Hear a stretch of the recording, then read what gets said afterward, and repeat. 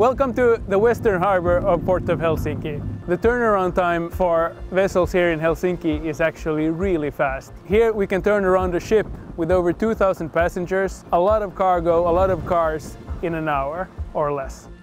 Even though you're just saving maybe a couple of minutes in port. So every minute counts because it turns into real fuel savings in the long run.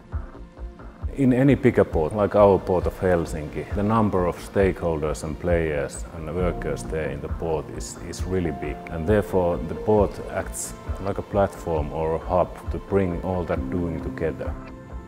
It's very important also for the whole society that the port is functioning well, inviting ships to visit the port.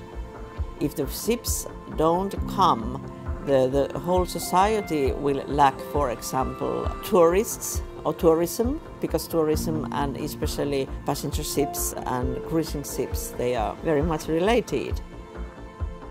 I would say that we have three main areas in our environmental targets, and they are very much focused on climate change, local community and clean water. One big thing is that on all of our ports we have the wastewater management system, so we are incentivizing all of the vessels to leave their waste in the harbour. I think one of the, let's say, good concrete targets on our side is that we want our ports to be carbon neutral by 2035.